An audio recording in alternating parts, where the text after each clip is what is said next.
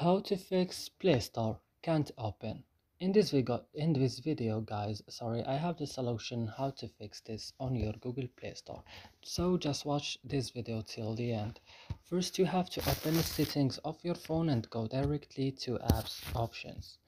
And here you will search for Google Play Store. Open Google Play Store like this and then go to storage option, and now or Google Play service first and click on clear cache here.